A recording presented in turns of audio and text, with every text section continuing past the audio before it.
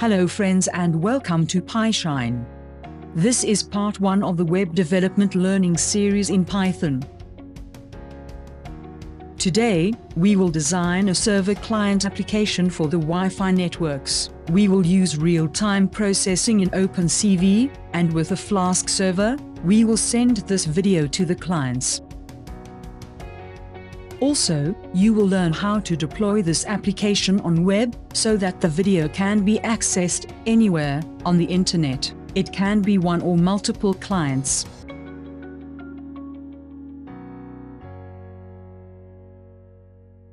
Let's talk about the scenario and its intended use case.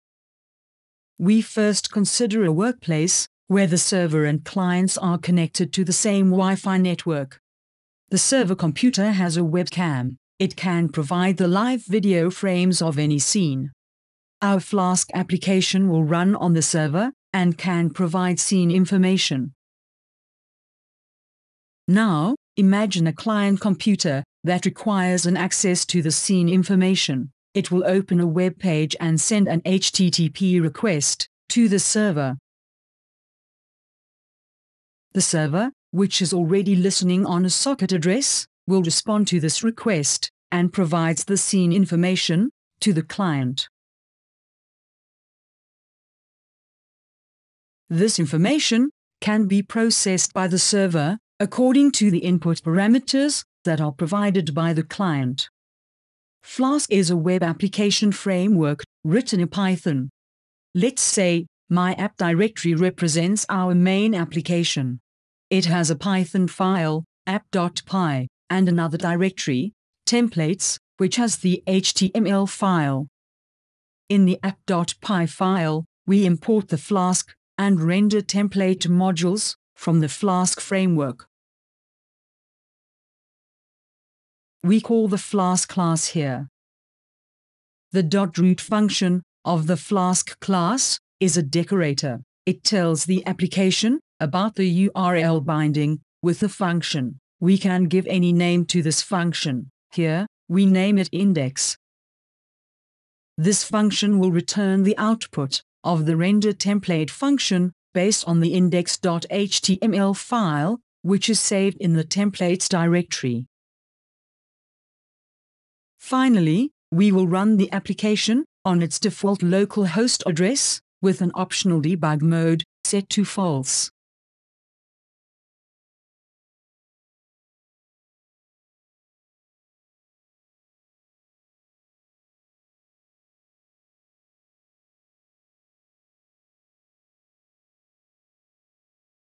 Now, let's have a look at the index.html page that will be rendered by the app.py.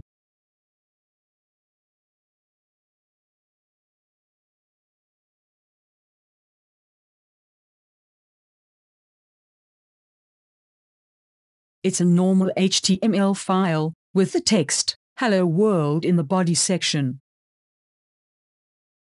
Alright, now, if we run the app.py code, and in a browser, enter the socket address of this server, we will see this text in the rendered HTML.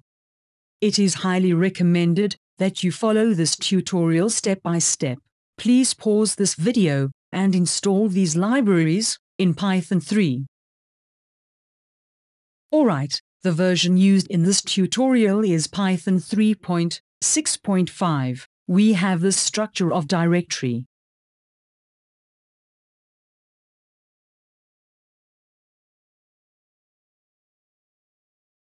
So these are the two files. Let's run the Python code in the PowerShell.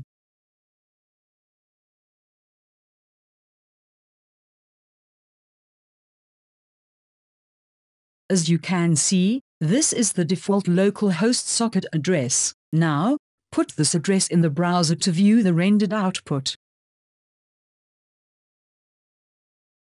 Note that, once we run the code, the changes made to the HTML will not be affected unless we again run the app.py. Since we set the decorator on the function, so it can have any name. So, let's change the name and again run. Also, let's change the text in the HTML as well. Once we run the application, all the settings are configured.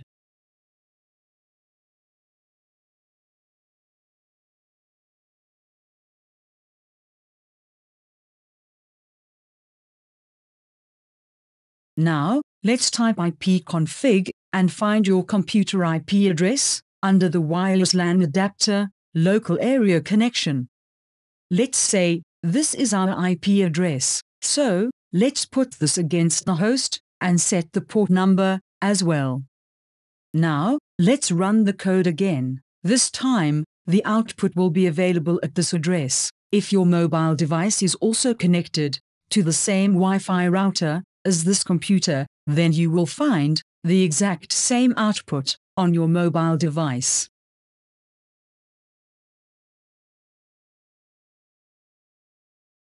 Alright, let's start making a simple video processing application in Python. We will import these essentials.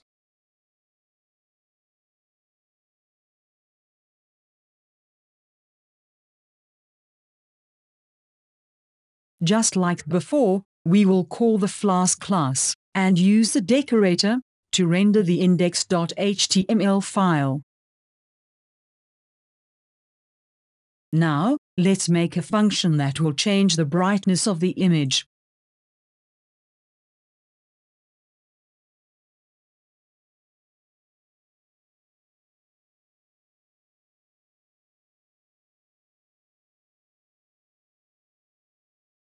We add another function that can change the blur of the image, depending on the input integer value.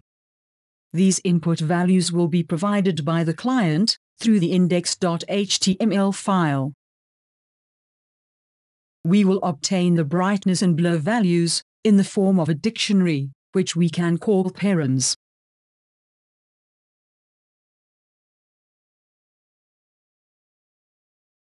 The PyShine process function will input params and open the video feed. After that, it will apply the change brightness and change blur values obtained from the params dictionary.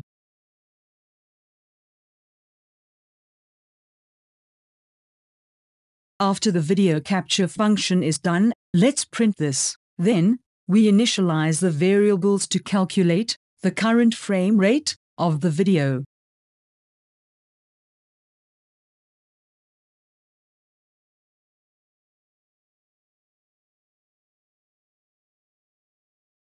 In a while loop, we will get each video frame and then apply the functions.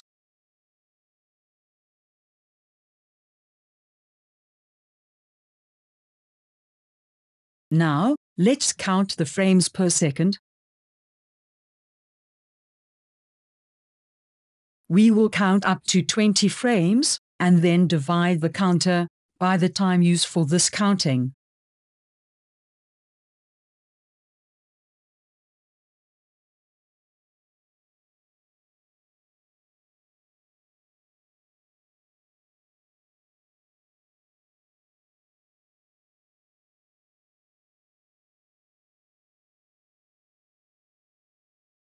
Now, we can resize the image and add some text information to it, such as frame per second, current date time, brightness value, and the blur value. We will provide the coordinates to put the text. The frames per second will be on the top left corner. The date time will be on the top right corner. The brightness value will be shown on the bottom left, and the blur value will be on the bottom right corner of the image. Now, let's encode the image to bytes so that it can be sent to the client.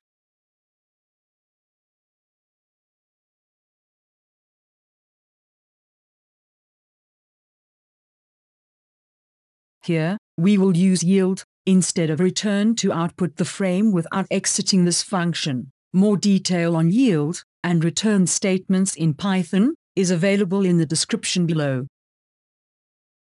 By using get or post method, we will obtain the request, and if it is of type post, then we will assign the form data of this request from the client to a global variable called result.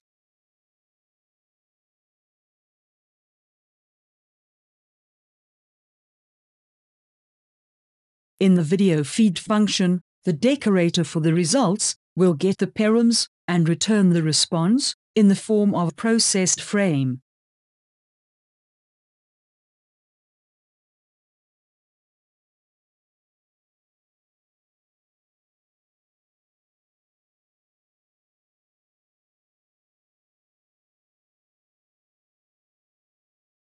Finally, we will run the app for a computer with this host IP and port number. Also, we will use the threaded mode. Please write the host IP according to your computer.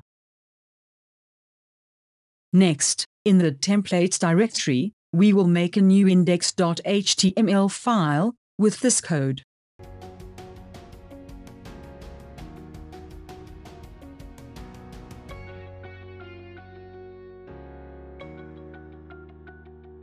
Note that we have given the same IP and port number as in process.py file. In the form input, the client can provide two values.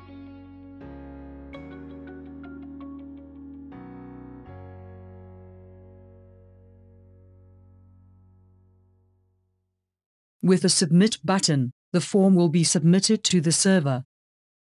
Alright, we require another HTML file in the templates directory. Its name is results.html. This page will be used to render the processed video feed from the server. We will use URL for method and a button to go back to the index.html.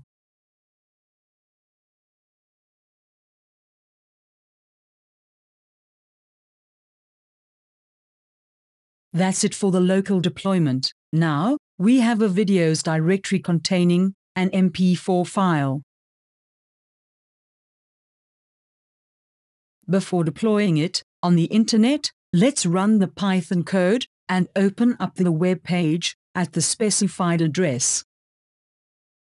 Notice that the video is running fine on the local Wi-Fi network. We can also run multiple instances as well.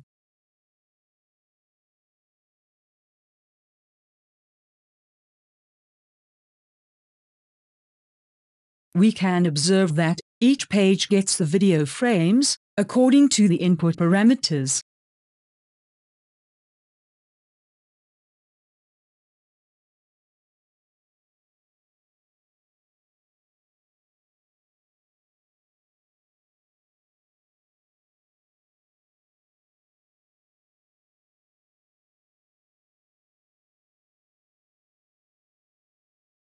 Now, let's deploy this application on the internet. We will use pythonanywhere.com to deploy this application. Please sign up and select a unique username for that.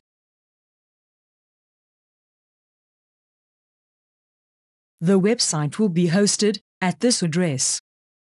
Then, you will find this page, so go ahead and select Flask framework and click Next with Python 3.6 version. All the code files will be inside my site directory. So, let it be like this for now, and select Next.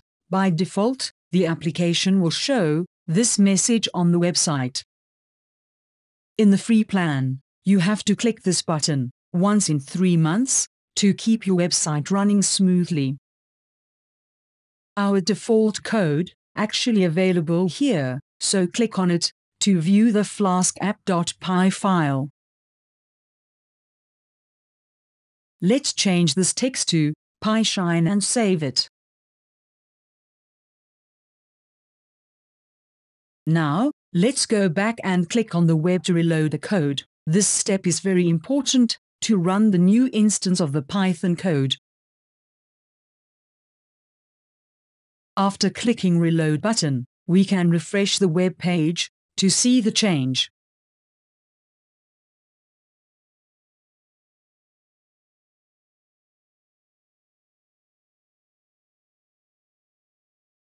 Alright, another aspect is the wsgi.py file. Here, we refer the Python file name to import the application.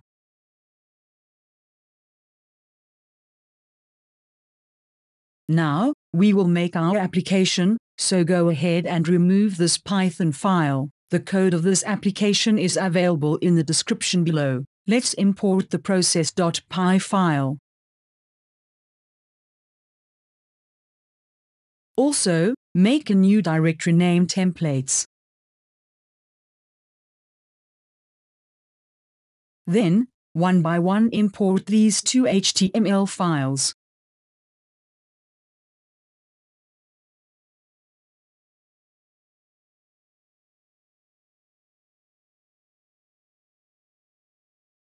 We will also make another videos directory and upload the video file to it. Alright, let's have a look at the uploaded files.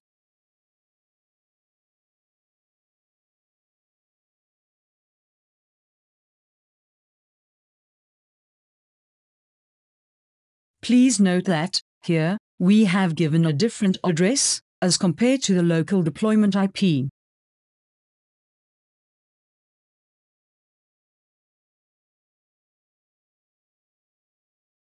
Now, we require a virtual environment so that we can install the essential libraries. So click on the consoles and go to Bash console.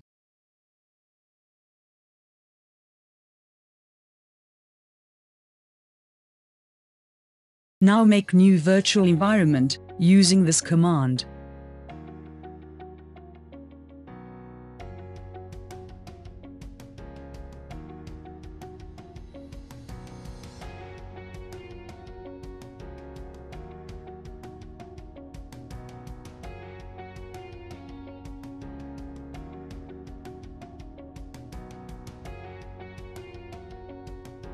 Then work in this environment.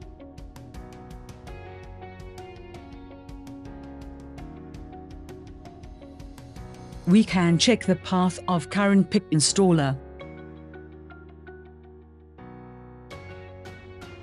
Let's install the essentials.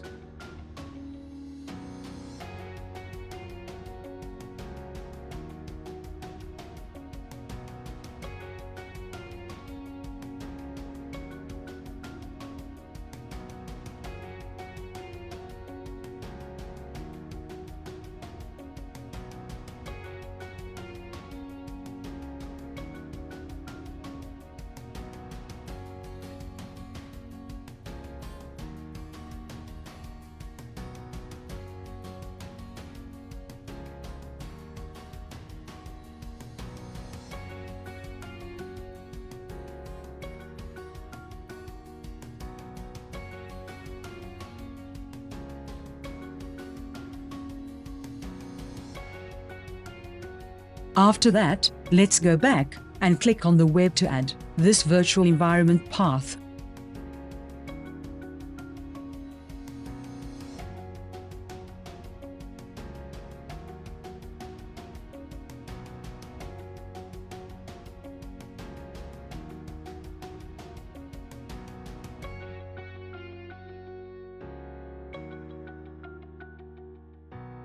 Also, change the working directory. Now, we can change the web server gateway interface file according to process.py.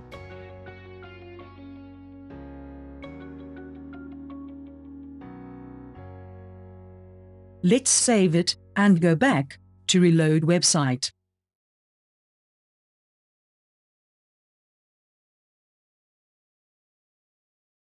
Once it's reloaded, let's click the web address. Now, the website is available online on the internet. So, let's input these parameters and submit the form. The video is available with the exact same input parameters.